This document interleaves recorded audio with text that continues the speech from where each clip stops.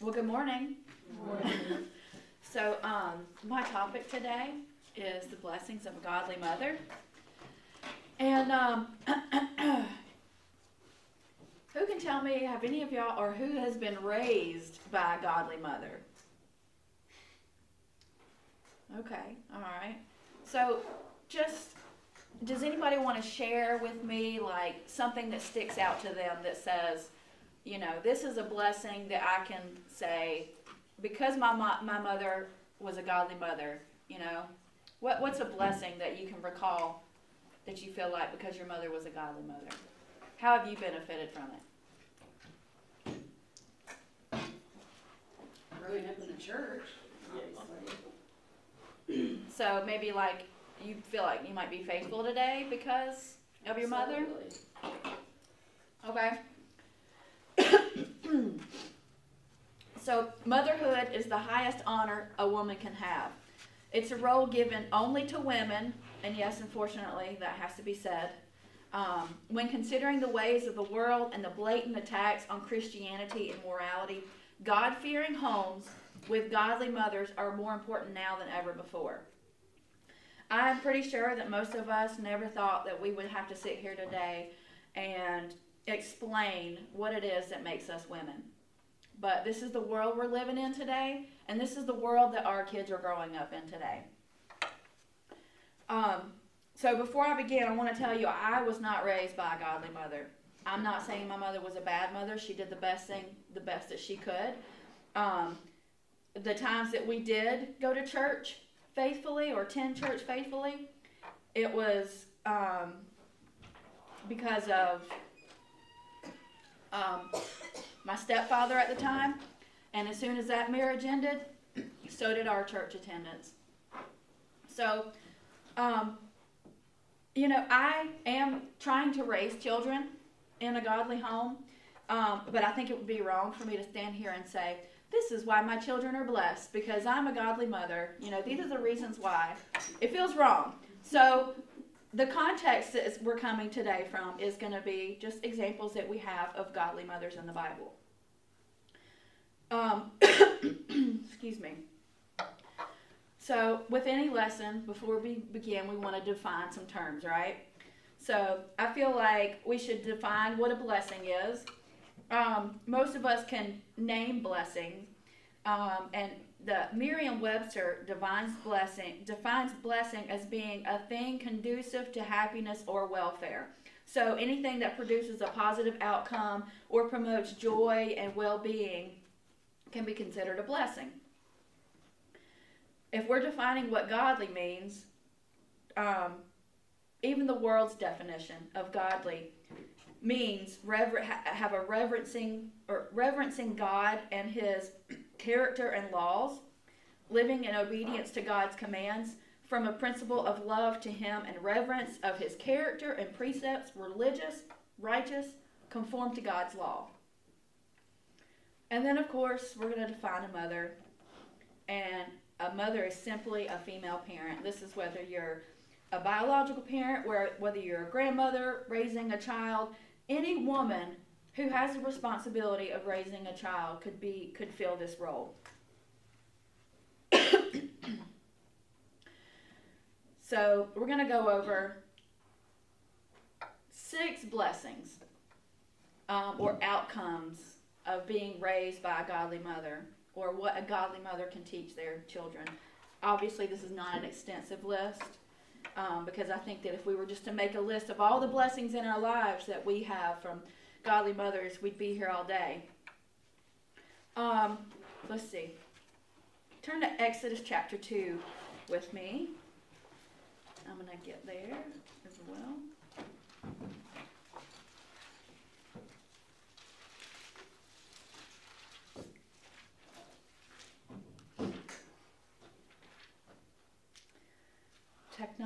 Technology. I probably could have flipped there quicker in my Bible.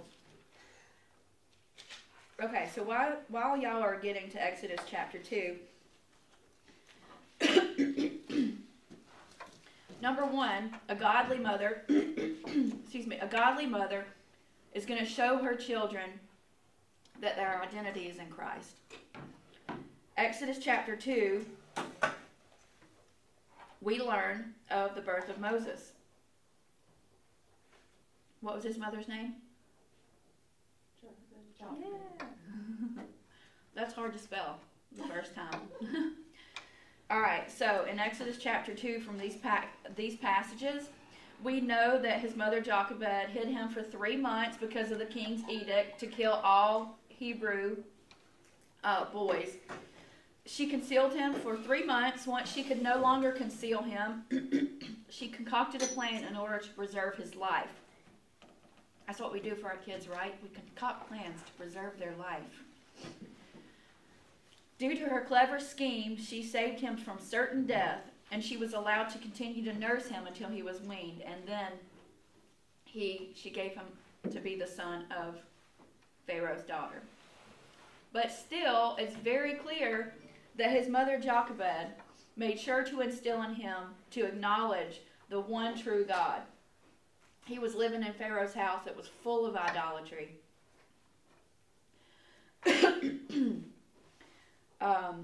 After all those years being raised in the house of Pharaoh, he still considered himself a Hebrew, even choosing to suffer with his people rather than enjoy the life of luxury under the roof of the king of Egypt. Let's see.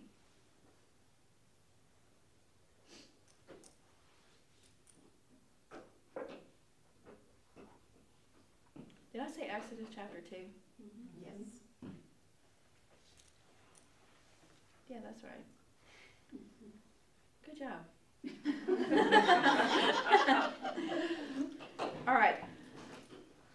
Well, since I kind of summed that up, actually I want you to turn to Hebrews chapter 11. Hebrews chapter 11, beginning in verse 23.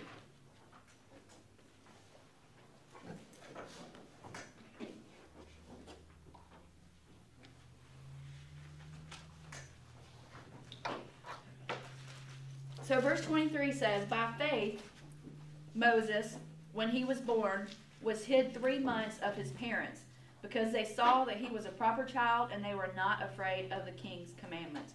Is this particularly talking about, whose faith is this talking about in this particular verse? His parents, right? Verse 24, by faith, Moses, when he was come to years, refused to be called the son of Pharaoh's daughter. 25, choosing rather to suffer affliction with the people of God than enjoy the pleasures of sin for a season, esteeming the reproach of Christ greater riches than the treasures in Egypt, for he had respect unto the recompense of the reward. By faith he forsook Egypt, not fearing the wrath of the king, for he endured as seeing him who is invisible. So it's interesting to me, the influence that we as parents can have on our children. Excuse me. For him to be living in Pharaoh's house, but his parents had such an influence on him still that he still chose to serve God. And something that I had never noticed before, and as many times as we've read this Hall of Faith here about his parents, that is also noted about him. In verse 23, it says of his parents, they were not afraid of the king's commandment. And then in verse 27 of Hebrews 11, it says, by faith he forsook Egypt, not fearing the wrath of the king. Do you think that was an influence of his parents? That's something interesting I had never picked out before. There's something profound about a mother's influence on her children. Sometimes it's a case that a woman's husband and the father of her child is either not supportive or not in the picture at all. And sometimes we can feel like the task of raising godly children is going to be impossible. But if you feel that way, let's be reminded of Abijah, Hezekiah's mother. Do you remember who her husband was?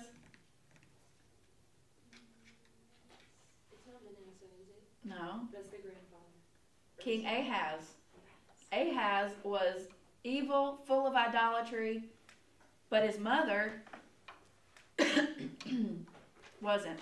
And because of his mother's influence, he became a great king, and he stood for what was right, and he did some really, really hard things.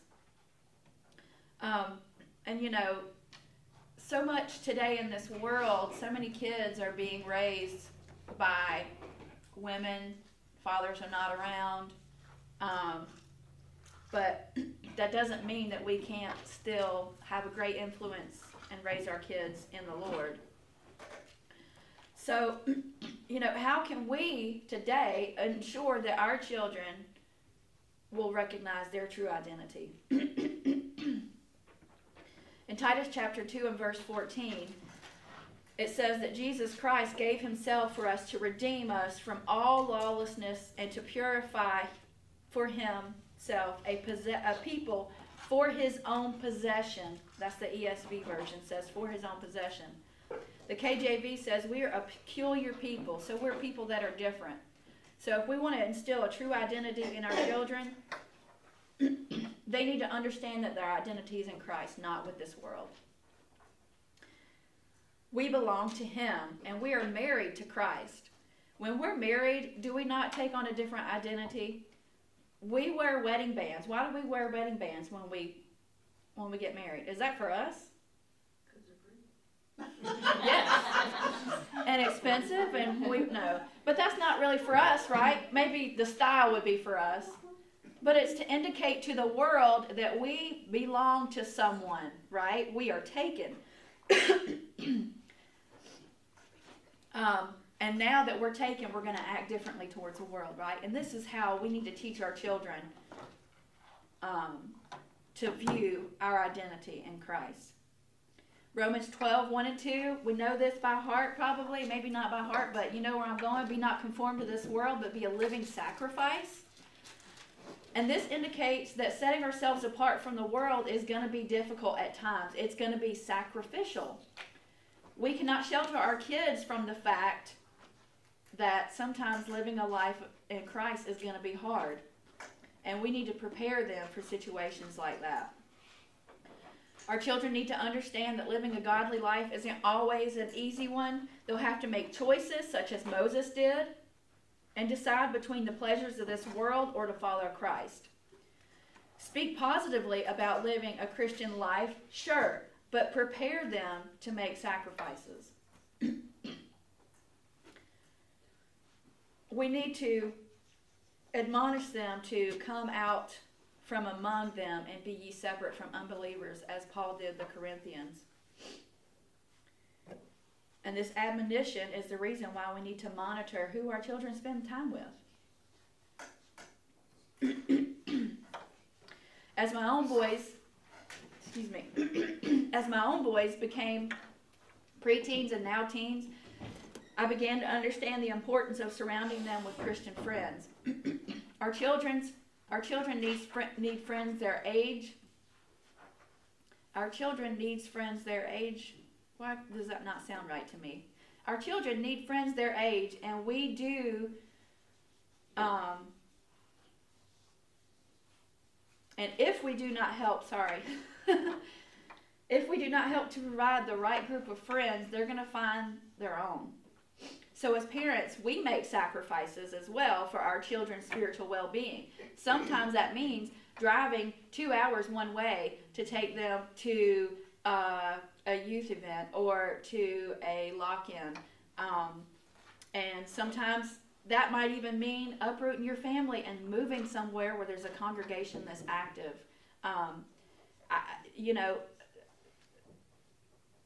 That's not what we want to do. We don't want to leave our church home that we feel like is home.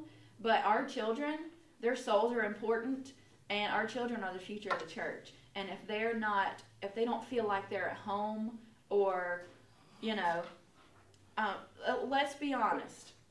When our kids are small, other than the fact that we're making them get up and go to church, what is it about their own desires, why they want to go to church when they're young? They're friends. Thank you. They're friends, right? If they don't have any friends, guess what? It's just another boring thing that mom and dad is making us do. And their love for God is going to grow eventually through your teaching and through your faithfulness to worship, but something has to get them there in the first place, you know?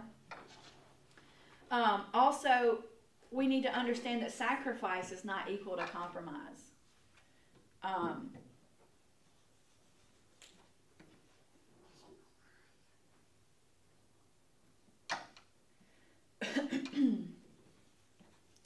In other words, we don't want to compromise.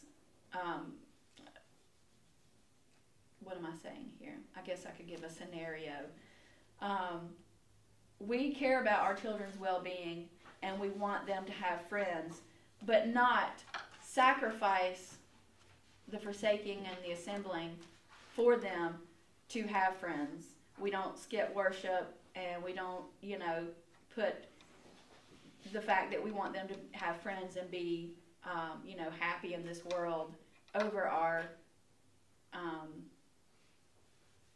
good example of that, when I was raising my boys, was travel ball. Yes. I mean, it was, we have a little service in the dugout before we play ball, and Matthew's a really good ball player, and all this stuff. And there was a meme on Facebook, and it said, parents, don't worry about missing a travel ball. I had your kids long before this. Yeah, I've seen that. That's funny because I was actually thinking about ball games and things like that. Because, we do want our children to have a good life. We want them to have good experiences and, but not to the detriment of their faith. Number 2, a godly mother is going to model a genuine faith. So let's turn to 2 Timothy chapter 2.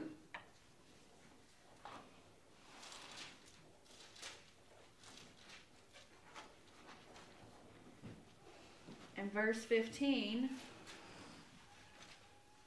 speaking, wait, that's not right.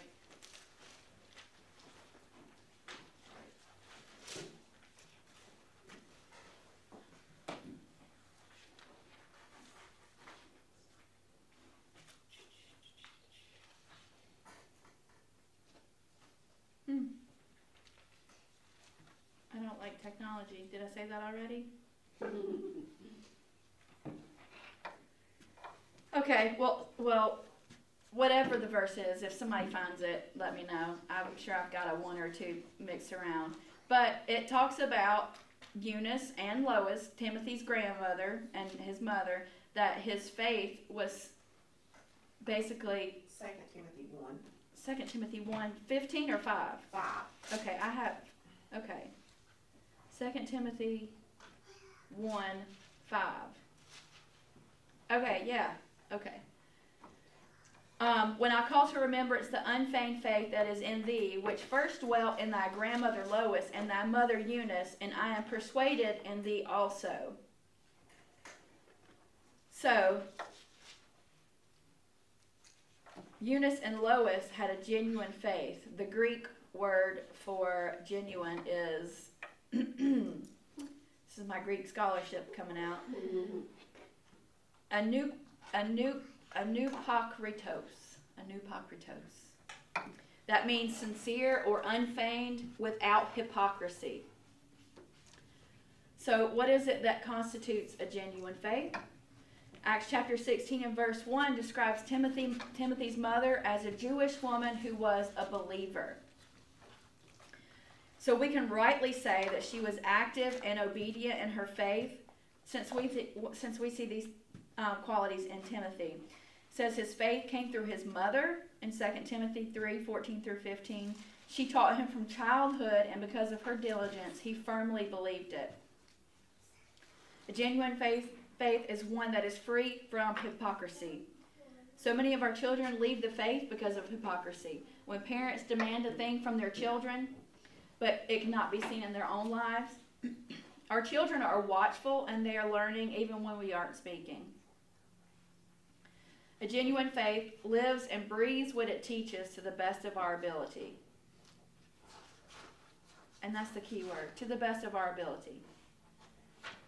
1 Timothy chapter 1 and verse 5 says that this sincere faith, unfeigned faith, dwelt first in his grandmother Lois. So we can see that a genuine faith is going to endure for generations.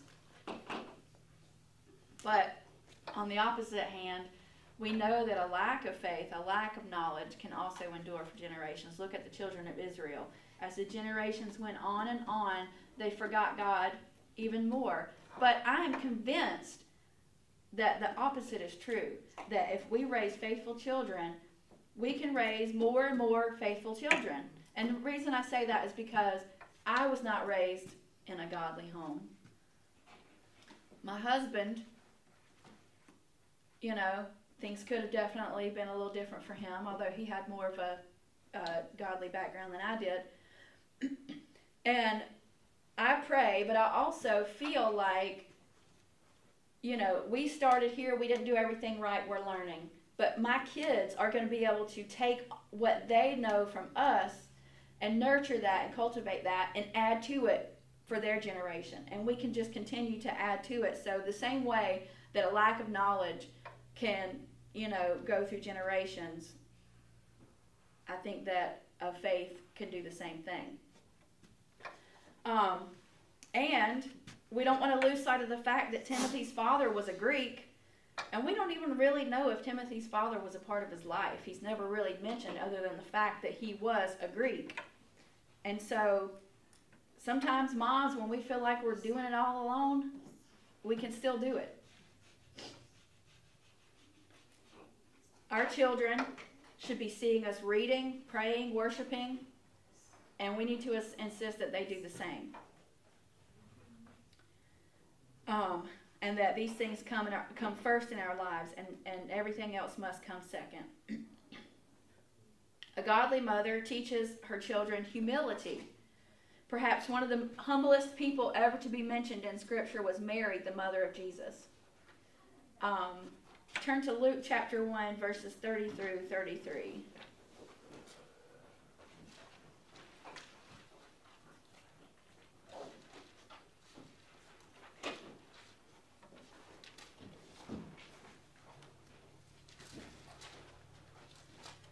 So beginning in verse 30, this is Mary.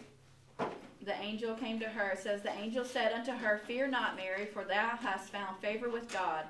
And behold, thou shalt conceive in thy womb, and bring forth a son, and shall call his name Jesus. And he shall be great, and he shall be called the Son of the Highest. And the Lord God shall give unto him the throne of his father David. And he shall reign over the house of Jacob forever. And of his kingdom there shall be no end.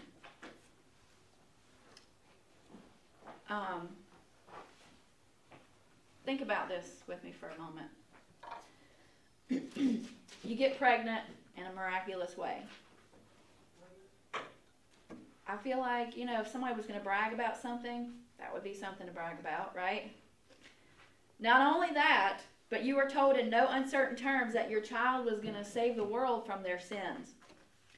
6 months later, you go to visit your cousin who calls the child still in your womb Lord. You talking about having a big head, when our kids do something great, we want to post it on Facebook and show everybody, right? Could you imagine being Mary and knowing what she knew and the humility that it took for her not to, brag about it? It says that she hid these things in her heart. She didn't use it to her advantage. If that's not humility, then I don't know what is. And, she knew her situation was special, but God knew the kind of woman that it was going to take to raise someone like Jesus, right? And it's interesting that God didn't humble her. Her humility didn't come because something God did. She already possessed humility, and God saw that in her, and that's what made her a good candidate. So, how can we show even a portion of the humility Mary did? I think that we should strive to be the kind of Christian that if the word were still being written today, that you'd be mentioned somewhere. And I'm not talking about for notoriety. I'm talking about to be an example to other Christians and to glorify God. And that to me is true humility. Humility is serving God and others for no reason other than to please Him and to help build up His kingdom. Humility is knowing that you have the truth and that pearl of great price and not flaunting it, but rather sharing it with others. A godly mother spends time in prayer to God. One of the best examples we are given of a prayerful mother is of Hannah in 1 Samuel. Hannah's in great distress and anxiety because of, I'm going to probably butcher her name, Peninnah, her husband's other wife, and she tormented her constantly.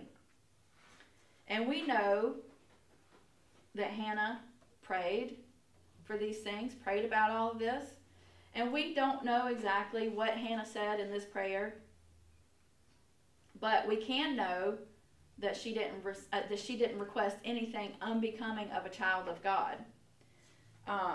Turn with me to James chapter 4.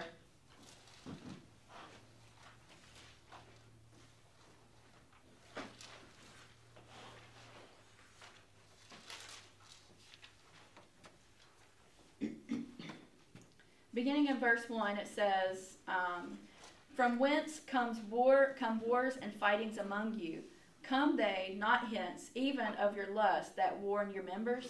Yet lust and have not, ye kill, and desire to have, and cannot obtain. Ye fight war, and ye have not, because ye ask not. I'm going to read the ESV.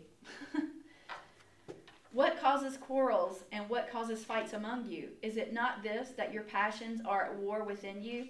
You desire and do not have, so you murder. You covet and cannot obtain, so you fight and quarrel. You do not have, because you do not ask. You ask and do not receive, because you ask wrongly to spend it on your passions.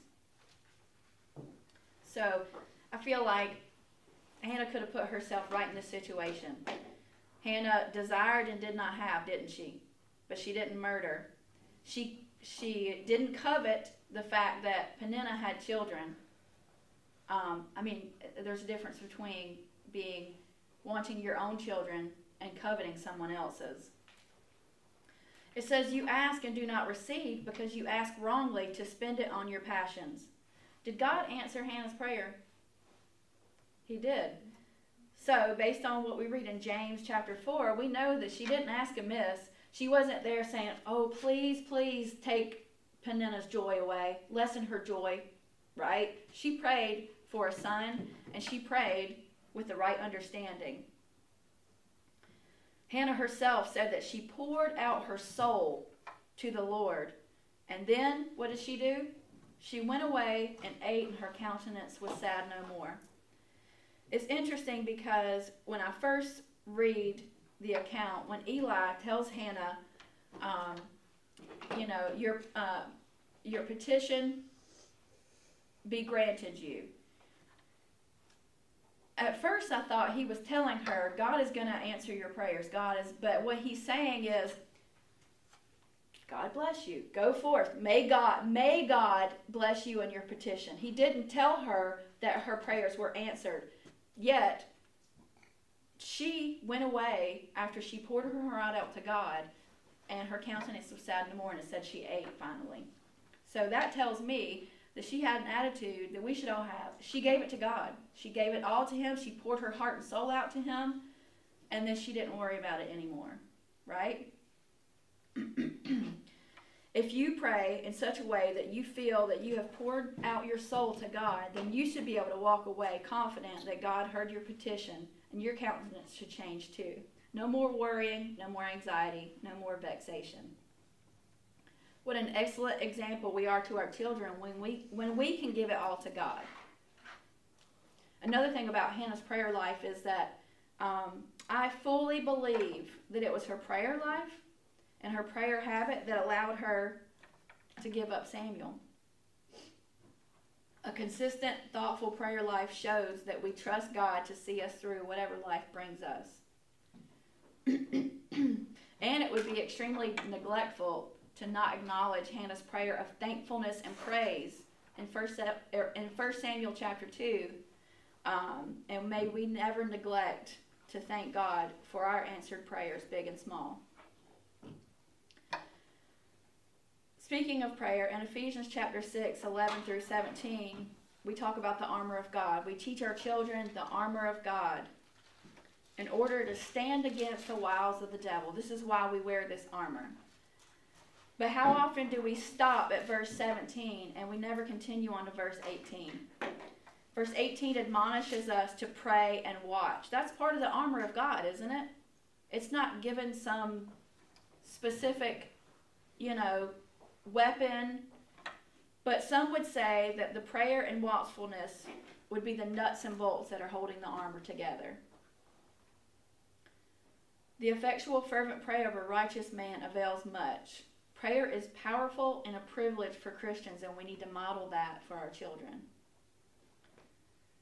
A godly mother is a servant. Take the Proverbs 31 mother. She was a mother, wasn't she? She worked hard to help provide for her family. She helps the poor and the needy. Do our children get to witness our service? If not, they should. They should be involved. We do not serve to be seen of men, but we do want to be an example for our children. So, what do we do when our children are young? Do we let them help us bake cookies for someone who needs encouragement? Even though what might take 15 minutes normally takes, a lot longer. Do we sit down with them and make cards and draw pictures for somebody who's been sick? We need to involve them in our benevolence and our hospitality, right? So, has anybody ever done this with your children?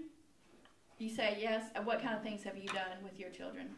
One thing that we did was when we were in charge of bulletin boards in the church, and they would come and they would help us. They would be our gophers. They would go get certain things, and they just felt like they were doing the bulletin boards with us. Right. We always took them with us. We didn't leave them at home with a sitter or anything. We just brought them to the building and as we worked. That's right. Anybody else want to share something, a good idea that you could do with younger kids? When my kids were little, even, we would take them door knocking with us. Number one, it puts people who are answering the door at ease a little. They're less likely to be hostile when you knock on their door. But also, if they can walk, then they can work.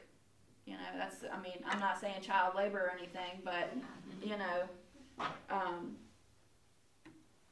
it takes sacrifice. It's all about sacrifice, right? And they need to start learning that when they're small. What about when they get older, when they're teenagers and they're 15 and they're 18, like my boys? How do we teach them to serve God at that age? Does it stop? No. So as they get older, one thing that we can do, and that I do, is volunteer them for yard work for a widow or somebody who's elderly. We have them accompany us when we visit people, and they come with us when we go on Bible studies. If they don't want to talk, that's fine, but they can help find scripture. They can read scripture. There's no reason why they can't do those things, and they ought to be coming with you. How else are they going to learn how to study the Bible with people if they don't see it being done? We don't normally, children in the church, we don't normally study the Bible with them if we're doing a Bible study for the end result of, salvation. It's going to be a little different because they're taught their whole life. We're not going to sit down and the same way we would if we were studying with someone who, isn't a member of the church already, right? So unless they see that and get to participate in that, they're not really going to know how to do it. And that, we all know that. Who's ever gone into a Bible study, never done one before, and felt confident about it? Or never sitting in one or anything, You're not going to feel confident, so why would we set our kids up to, this is what we expect of you, but I know you've never seen it done, When they get old enough to serve on their own, they're going to know exactly what to do and how to do it. They're going to learn to recognize and seek out opportunities to serve the church on their own. And something interesting that you said, Kathy, is that, you know, whenever they're,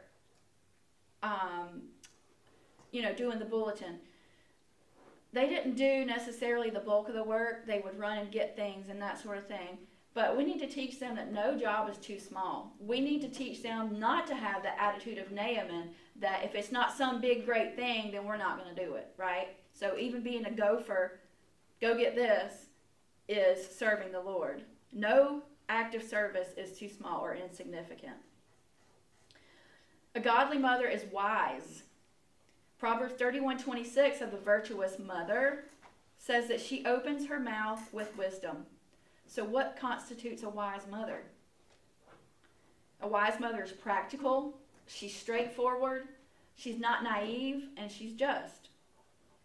Proverbs is full of practical wisdom from parents, and I especially love the passage in Proverbs 23, particularly about drinking alcohol. So let's turn to Proverbs chapter 23, and we're going to kind of read that together.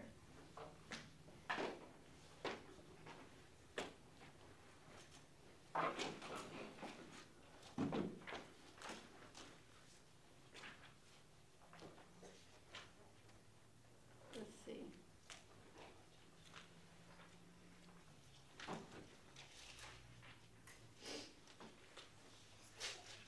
I have so many versions in front of me that now I'm like, which one do I want to read? Let's see.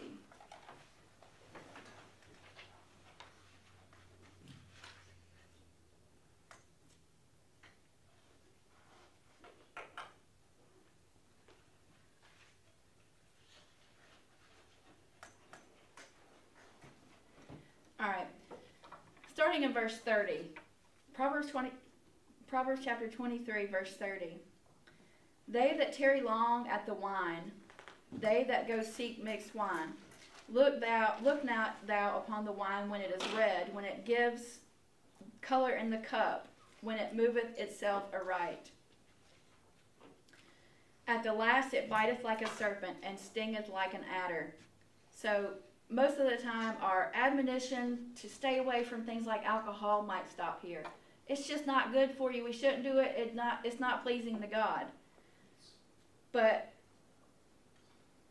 we also need to make sure our kids truly understand the consequences of these things. That to me is important. You need to put an image in their mind of what sin can do to them. Verse 23, thine eyes shall behold strange women, and thy heart shall utter perverse things. You're going to do things, you're going to say things, you're going to act in ways that you would not normally do when you're under the influence of alcohol, is what they're saying. Yet thou shalt be as he that lieth down in the midst of the sea, or as he that lieth upon the top of a mast. It makes you dizzy. You're going to feel bad. Have you ever been seasick?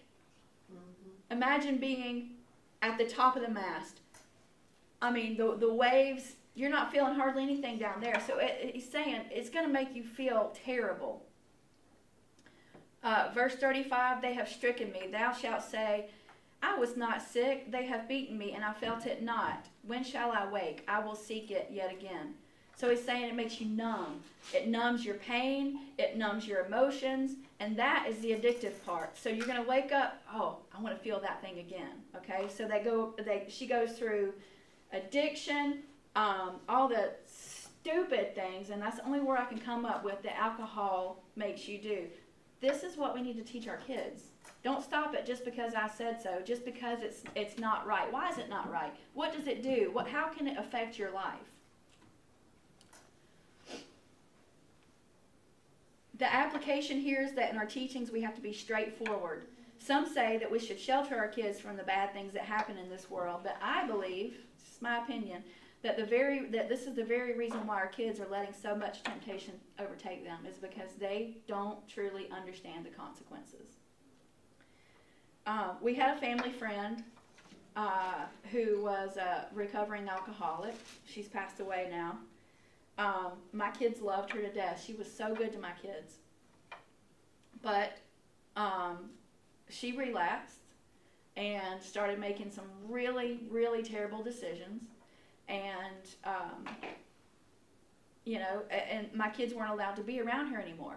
Well, you know, naturally the kids want to know, why aren't we going to see so-and-so? Why have we not talked to so-and-so? So what can I do? I have the option of saying, well, you know, she's made some bad choices, and, you know, we're just not going to do that. No, to me, Chuck and I wanted our kids to understand what addiction does, what alcohol can do to a person. At the same time explaining that she's not a bad person. And I can promise you that people that make bad decisions and people that are addicted, they don't want to be addicted. They're not bad people. But that's how addiction can overtake your life, is that you do things that you don't want to do. And I wanted my kids to understand that. And some people, you know, kind of ridiculed us for that. But they need to know the harsh realities of what temptation can do. Not only do we need to be honest with them, but we need to give them practical advice on how to avoid temptations. Go through scenarios, practice scenarios with them. And that might sound silly, but you know, when they're at school, don't they do fire drills and tornado drills? They're even doing drills for gunmen in the school, right? We teach them defensive driving. We give them swimming lessons. All these things, these are for their physical well-being. Why are we not going through scenarios and practicing and teaching them how to avoid temptation for their spiritual well-being? Are their souls not at stake? So it won't be silly to go through practice scenarios. Part of having wisdom as a mother is not being naive. What I mean by that is never assume you know everything about your children. Never assume you know anything about your children.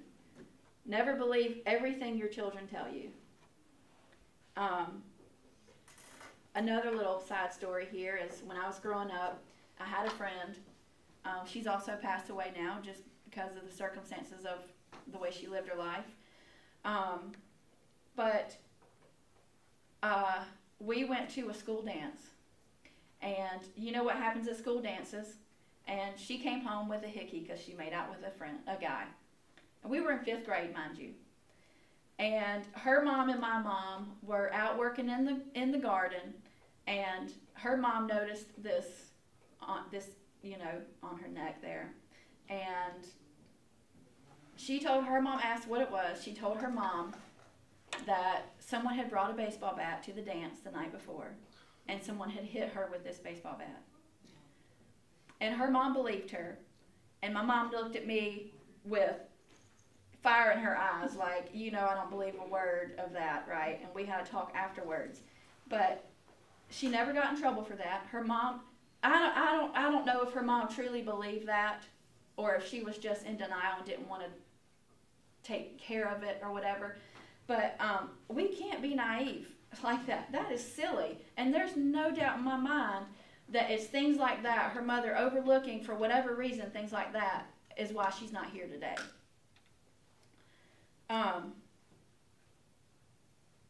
There's a huge difference in trusting that your children truly want to make the right choices, because I think that they do.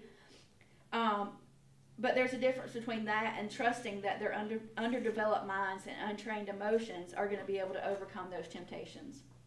My kids take it personally when I say I don't trust them, because when I say, if I just say I don't trust them, they take it personally. But you have to let them know that it isn't their will or desire that you don't trust, but it's you and science, that you realize that it's harder for them to make the right decisions that are best for them. And it's your job as a parent to protect them from the potential harmful and temptation situations. And it's not a personal attack on them. And I don't think they're ever too young to understand, it's not your desire I don't trust. It's your ability of your brain to make the right and reason through the consequences. Too often we send our kids to their room with internet-capable cell phones. We allow them to close their doors while they're on their computers. They play video games with their headsets on and chat online with people they don't know. And we never check up on them. My kids are Christian. They know better. That's what we want to tell ourselves, right? If you are not periodically checking browser and search history, text messages, online game chats, emails, then you're missing an opportunity. Never stop questioning your children about what they're doing, reading, texting, listening to, where they're going. It's our business to be in their business. It is our right and our obligation to be in their business. And if they know that you're going to ask them about what they've been doing, they're going to be far less likely to do it because they either don't want to have to hide it, explain it, or lie about it. Proverbs 22 and verse 6 tells us to train up a child in the way that he should go. While they are young, we are preparing the ground, their hearts, to love and seek the Lord. As godly mothers, we are constantly planting seeds, but at the same time, the world is planting seeds. And at some point, our children are going to have to decide which seeds they're going to cultivate. This can be extremely scary for parents, but if our children have had the blessing of a godly mother who instill in them the importance of a genuine faith in Christ, exhibited a strong prayer life, made wise decisions, and had the attitude of a servant, then we have certainly given them a solid foundation in which to build their faith upon. No mother is going to do everything right, and God doesn't expect perfection from us. He desires our faithfulness and our sacrifices. Raising children in the nurture and admonition of the Lord takes effort, but our time with them is so short. So then walk circumspectly, not as fools, but as wise, redeeming the time, because the days are evil. Be ye not unwise, but understand what the will of the Lord is. Ephesians 5:15 through 17. Thank you.